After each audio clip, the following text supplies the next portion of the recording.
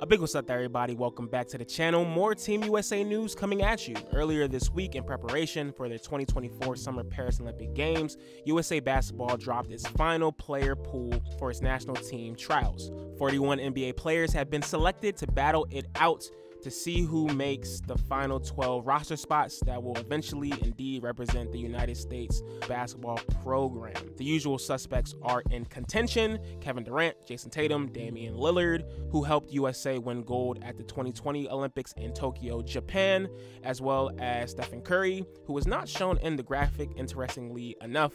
Good old LeBron James, who hasn't played in an Olympics since 2016, plus a few young bulls, and Edwards, Mikal Bridges, who both played in the FIBA games, the FIBA championships last year, round out the list. There are so many good players reading through all-stars, all NBA teams, which makes sense because they are the best in the country. Anyway, when it comes to snubs, there's one guy that I have in mind, and do not call me biased here because it is true, but Tyrese Maxey is nowhere to be found, and I have a bone to pick. There's no way you have Walker Kessler and Austin Reeves above him or over him. There is like legit no way. Maybe it's just more of a fact that like there's too many guards on the list, but I digress. Knowing him, he'll probably just use this as motivation anyway.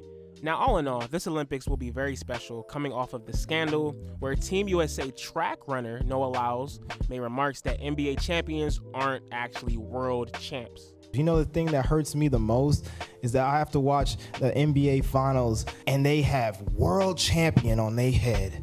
World champion of what? The United States? That ain't the world. That and the fact that Team USA basketball were smacked during the FIBA World Championships last year was all the fodder needed for LeBron James and all the old head company to re-enlist their services. It is crazy to really think that this may be Bron, Steph, Harden's, Chris Paul's, last chance, last Olympics to actually play in.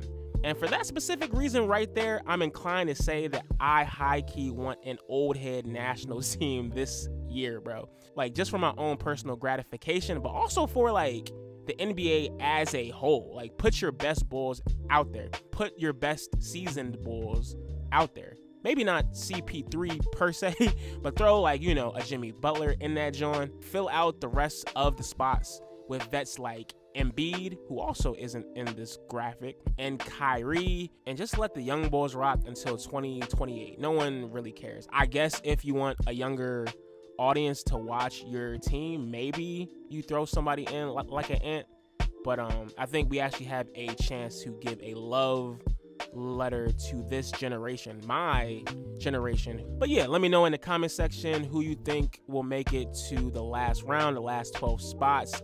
I'll talk to y'all next time. Peace.